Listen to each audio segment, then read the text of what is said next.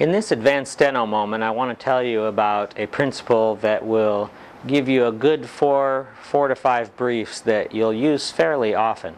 It involves combining words that end in final J and adding the shun to it without doing a second stroke. These words would be words like project, reject, subject, and original. What you do is you add the final S to the J, which completes part of the shun. So let's look at the word imagine. We have this for imagine, so you add S for imagination.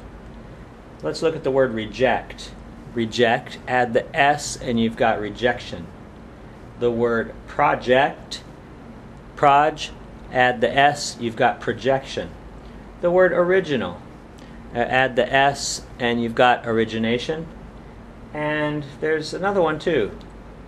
This would be fridge, but if you want to do refrigeration, you can just add the S, refrigeration. And you can do it with subjection too, S-U-J, and then add the S, subjection. But the first three I gave you are going to be the ones that are going to be most popular. I hope you enjoyed this advanced steno moment.